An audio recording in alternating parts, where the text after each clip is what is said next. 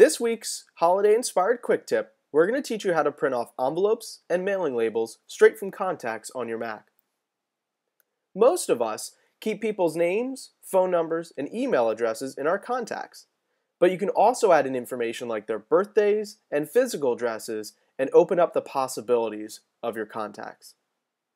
In order to print off mailing labels and envelopes, first select an individual person or a group of people by either holding down Command and selecting each one, or if you've set up a group, like I have with holiday cards, I can simply select the group.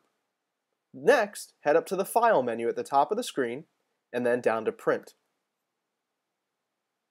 Once at Print, it does show you by default an envelope, but if you click Show Details near the bottom, you get lots more options. Here, where it says Style, you can click on the drop-down to change it from envelopes to mailing labels or even a list or pocket address book which you can print out and staple together and carry around with you. For this example, I'm going to choose mailing labels first. Once I choose mailing labels, I have the ability to choose the layout, which allows me to choose from any of the Avery standard templates that you can buy at any store. Once you go out and purchase your labels, look on the packaging for the 4-digit number. Then, on your Mac, you can select the corresponding number to get the exact template that you've purchased.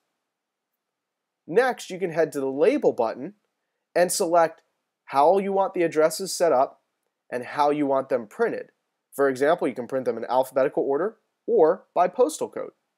You can even go in and select a different color font if you'd like, and even set an image if you want a certain image of a Christmas tree, for example, to appear on every label. If you'd rather print off envelopes, you can head back up to Style and select Envelopes. Now you can select under Layout the exact size that you're actually going to print. And they have envelopes from all over the world. If I go to North American envelopes, I can find the exact envelope and size that I'm going to be loading into my printer.